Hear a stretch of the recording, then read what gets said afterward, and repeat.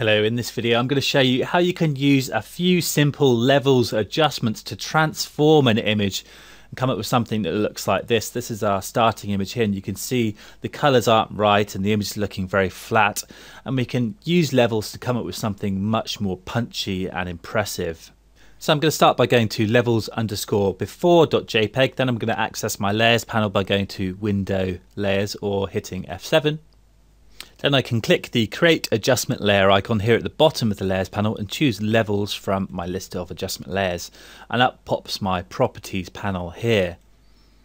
Then I'm going to start by setting a white point here, so I'm just going to drag my Properties panel over to the side so we can see the image a bit more clearly, and then I'm going to hold Alt while I drag the white point slider, and that will give me a view of any clipped pixels as I drag. So you can see as I drag inwards, more and more pixels are appearing, and these pixels are being clipped to pure white. So if I release now, you can see how we've lost detail entirely in lots of areas. So obviously I don't want that, so I'm going to drag back to a point where the whites begin to clip, which is around here, around 225. You can see we're starting to see clipped pixels around here, so I'm going to set that to probably around about 228, I think. And it may seem like we're squeezing the tonal range, but in fact we're doing the opposite and expanding it to cover all tones from pure black to pure white. So I'm going to do the same by holding Alt and dragging the black point slider here. And once again, you'll see that pixels begin to appear the further I drag, and these pixels are being clipped to pure black this time. So I'm going to drag to a point where they start to appear somewhere around 19, I think. And if I toggle that levels adjustment layer on and off, you can see how we're beginning to give the image much more punch. Next, I'm going to try and improve the colours by correcting this red colour cast. And I can do that by using the grey point eyedropper here. So if I toggle that on, then I can click over a point in the image that I think is neutral in colour. So I can click around the image and you'll see how this remaps all the colours around that neutral point. If you don't get it right first time, you can continue clicking on different points until you find a point that works, and I think that's working well.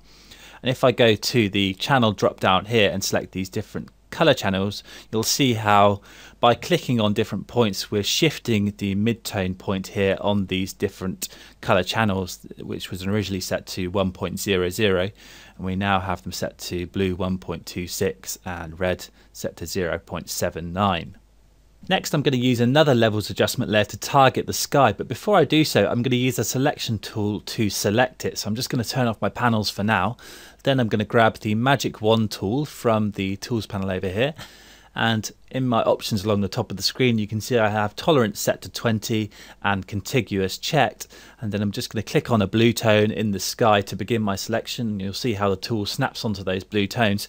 I can then hold shift to add to that selection, so I'm going to just shift click on these various points to add them into my selection, and because there's a fairly hard line between the land and the sky, we can select the sky fairly quickly using the Magic Wand tool, just like that. And if I like, I can improve the edge by going to select and refine edge, and then I'm just going to up the radius to about 1.7 and also just up smooth to about 2 and hit OK, and that will just improve the edge of my selection so it's not so harsh and sharp. Next, I'm going to go back to my layers panel, and then I'm going to click the Create Adjustment Layer icon again and choose Levels again, and this time you'll see how we were able to create another levels adjustment layer, and the selection we made has automatically been turned into a layer mask, which means that we can adjust that part of the image. So I can drag the black point inwards to darken down the sky, and I can drag the white point inwards to brighten up those highlights and add more punch. And I can use the midpoint here to target the brightness of the midtones, so I think somewhere around there is going to work well for the sky. I can also select different color channels to tweak the colors, so I could perhaps select the blue channel and then just drag this way on the midpoint slider to add a touch more blue, and perhaps I could go to the red channel and drag that to the right to add a touch more cyan, and you can see how we can make those blues in the sky much more intense. If I toggle that layer on or off, you can see the dramatic effect that has. In fact, I think it's probably too strong, so we could perhaps adjust the layer opacity to tone it down slightly. So I'm going to bring it down to about 66%. And I think that's working really well. Now I'm going to add a third levels adjustment layer. This time I'm going to target the land, and I can do that simply by holding Alt while dragging this layer mask thumbnail up to the new layer I just created, and that will copy the mask over. It'll ask me whether I want to replace the mask. Yes, I do. But I want to highlight that mask and then hit Command or Control and I. That's Command I on a Mac, Control I on a PC, and that will invert the colors on that mask. So now we're able to target the land instead of the sky.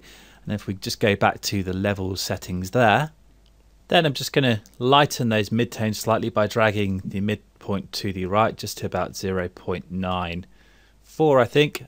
And I think we'll also tweak the colors. Let's select the red channel here, and I'm just going to drag to the right slightly to about 0.95, just to add a touch of cyan and remove a touch of redness. And then we go to the blue channel, and we'll drag right slightly again to add a touch of yellow and remove some of that blue. And if I toggle that layer on or off, you can see the effect that has on the land. And that's my finished image. Let's just take a quick look back through our layers here. This was our starting point. We used our first levels adjustment layer to improve the tonal range and correct the colors. We then selected the sky with the magic wand tool and used a second levels adjustment layer to make it more intensely blue. Then we copied the layer mask over and inverted it to target the land and improve the tone and color in the land.